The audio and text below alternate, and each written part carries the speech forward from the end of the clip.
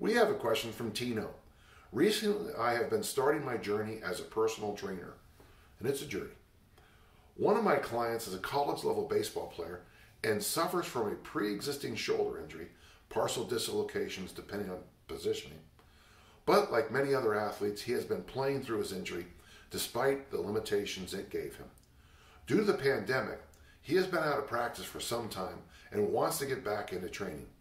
I was wondering if you had any tips or suggestions in terms of working around this injury or any other ideas of proper ways to go about training.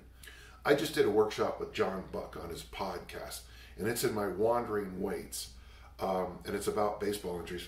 A couple of things. Tino, I don't know if he's still going to keep playing or what, but we do know that simple hanging is money for shoulder issues. So if I can get him to hang around for a while, that might help immensely. Certainly, any kind of leg work is great. That includes not just goblet squats and things like that, but also any kind of running, ideally, if he's competing still, turning more to sprinting. Any leg work we can get in, any lower body work. Throwing specifically, I wouldn't mind him using the 4-pound Dynamax ball, and I only recommend Dynamax medicine balls for this because they're big. But any kind of overhead throwing or chest pressing or behind the back throwing, have him go slow and take his time working it up to that, but that can be money. And then 2 baseball specific things. If he's right-handed, have him throw a lot with his left hand. The brain works in mysterious ways, but when you're throwing left-handed, it's going to help the right side.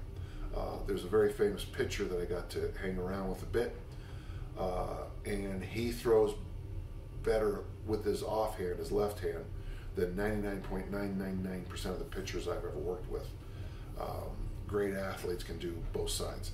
And then the final thing, okay, so lots of goofy hand throwing until this comes around, if it ever comes around. And the last one, if you can find, I don't know, if he has to, just use a softball. But if he can start throwing into a wall backwards, use that motion. So what we're trying to do is left hand and backwards throwing might help him with the balance of some of the issues, imbalances that he's put together during his life. I hope that helps.